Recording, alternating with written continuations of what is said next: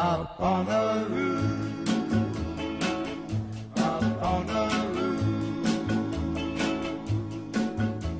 When this old world starts getting me down and people are just too much for me to face, up on the roof, I climb way up to the top of the stairs and all my cares just drift right into space.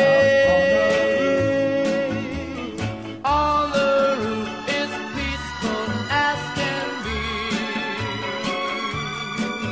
and there the world below can bother me. Let me tell you now, when I come home feeling tired and weak, I go up where the air is fresh and sweet.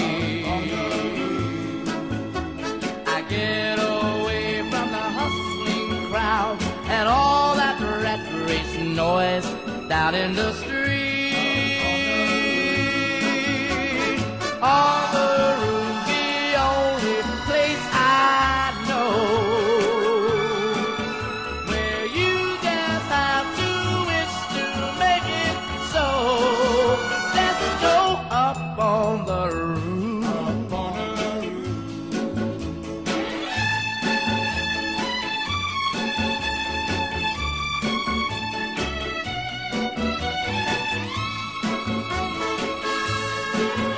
At night the stars put on a show for free,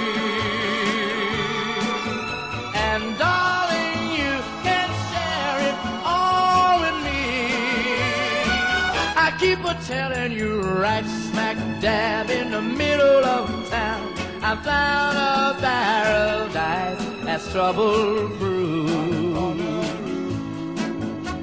And if this world starts getting you down, there's room enough for two up on the roof, up on the roof. Oh, come on, baby. Oh, come on, honey. Alright, I'm kind of loving this tool that I designed here. It's been really useful for some of the work that I'm doing. I did add a couple more versions of the Windtura. The stock Windtura 750 from Windy Nation is a 24 volt turbine, so I have that selected here, generating 1193 kilowatt hours a year if you have a 12 mile an hour average wind speed in your area and you keep your turbine at 10 meters height. I also added the super amp version as number 8 here, so you can see the stock one will generate about 3.3 kilowatt hours per day. If I go up to use the super amp, which is just a 12 volt system, so it'll be a little less power but quite good for a 12 volt system. It'll do a 1029 or 2.8 per day. Or if I just use the stock 750 on a 12 volt system, which we know it's not really designed for, but you can use it on a 12 volt battery. Select that as number 7, and you can see it drops down to 1.9 or 684. So from this I've been able to generate some curves for the Windtura. That'll be helpful for those people that own a Windtura or are looking to buy one. So let's check that out. Alright, so here's a little background on the Windtura 750. It's a 2 meter class rotor size. Real nice unit. It's got a sealed PMA, so you don't have to worry about any of the weather getting in there, which tend to ruin some of the other PMAs that don't have any kind of sealing. Uses a stainless steel hub and fasteners. It has aluminum grade, aircraft grade aluminum blades, very strong, never had a problem with any of them. It's got a nice furling mount, so you don't have to worry about the high winds either damaging the turbine itself or blowing over your tower.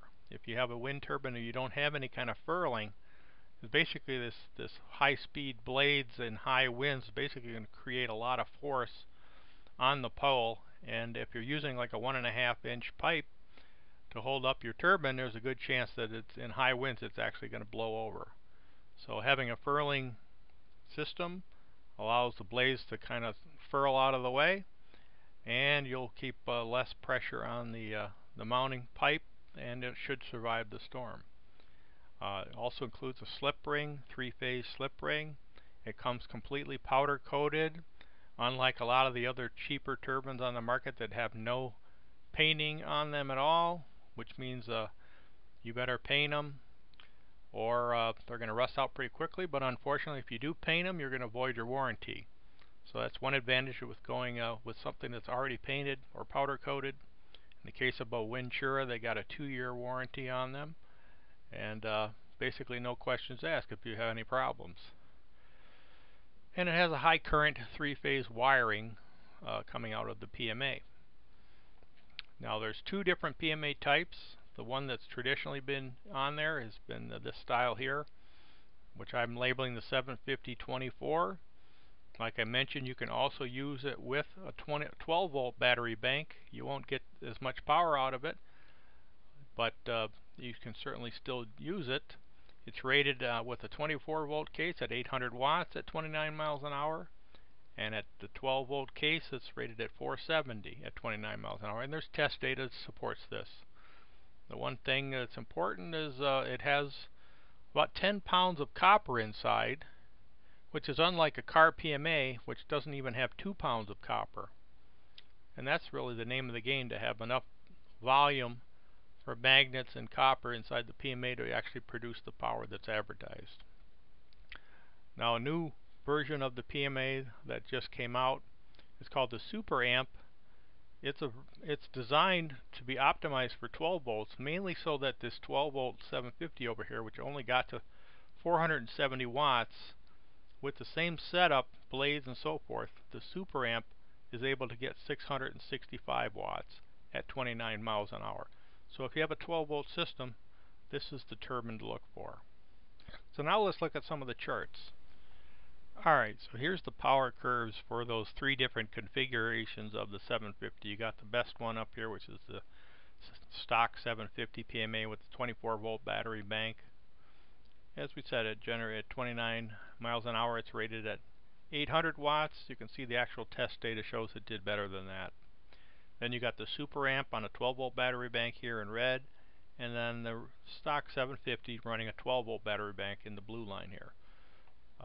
One important thing to note is it is generating good power, well below 12 miles an hour. You can see even at the 24 volt battery bank, because of the size, it's even able to generate up to 100 watts. And as I shown in some of the prior videos, car PMAs don't even tend to start producing until about that 12 to 13 range, where a turbine like this is able to generate power down at the 8 mile an hour range no problem. If we want to translate this into current, which is what you might see on your meter, the 750 at 29 miles an hour will generate 30 amps into a 24 volt battery bank, which is quite substantial. The Super Amp will do 42 at 29, and the stock 750 into a 12 volt battery bank will do 33. So there's some comparison numbers. Now let's get into taking some data that I had from my new spreadsheet that I did that calculates what the average annual kilowatt hours produced is based on the average wind speed in your area. So here's how that data all plots out. I had to do several iterations on each of them to come up with the proper curves here, but you can use this as a point of reference. And you can see the 750 at 12 miles an hour will do about 1,007, or excuse me, it looks like it'd be about 1,200 kilowatt hours in a year, or about 100 kilowatt hours a month, which is pretty nice. And a little bit less for the other two. So what the idea would be is you take the average wind speed in your area, and you can go up to either one of these lines based on the configuration that you bought or are considered buying, and you get an idea of what the annual kilowatt hour produced would be.